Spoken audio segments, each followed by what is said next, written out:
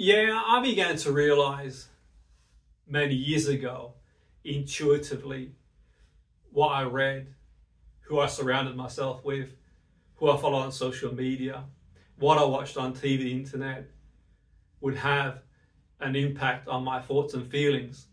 So it was at that point that I began to realize consciously to minimize certain things that weren't having the effect I wanted them to have.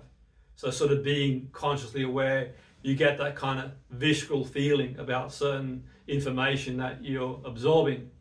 And whilst I think it's really important to be aware, to be aware about what goes on in the world, life is hard enough as already anyway.